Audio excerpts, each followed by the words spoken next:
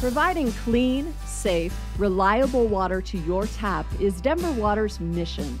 While the water we send to your home is clean and safe to drink, construction work on water delivery pipes in your neighborhood or at your home can temporarily affect your water's quality and appearance.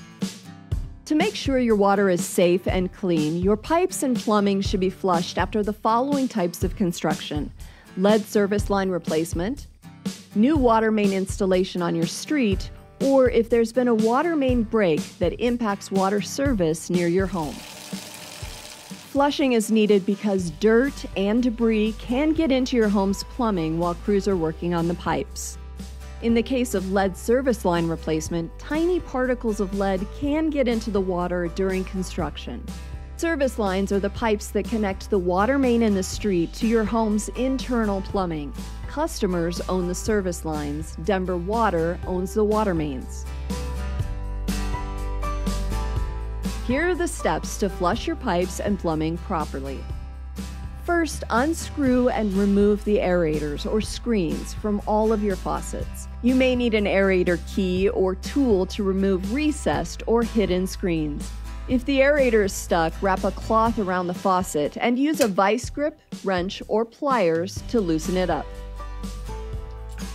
Take the aerator apart and then soak all of the parts in white vinegar for 5 minutes. Then gently scrub them with a brush. Doing these steps will get rid of any lead or debris that may be caught in the screen. While the aerators are off, it's time to flush the pipes. If it's warm enough, turn on an outdoor spigot, run it for 2 to 3 minutes, and turn it off. Then go inside and fully open all of the cold water faucets. Start on the lowest level of the home and work your way upstairs. This includes every sink, bathtub, and shower, so they are all running at the same time. Let the cold water run for 30 minutes, starting when the last faucet was turned on. This is what we call flushing your pipes. Be sure to check that the water is draining properly. You may want to capture some of the water for your plants. After 30 minutes, start on the top floor and turn off all the faucets, working your way downstairs. Once all the water is off, reassemble your aerators and screw them back into the faucets.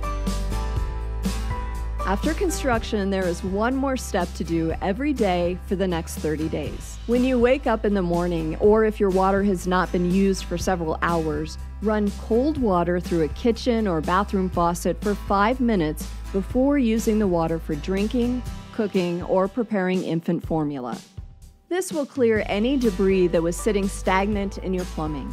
It will also flush away any lead particles. Doing this step will also bring fresh water from the water main in the street.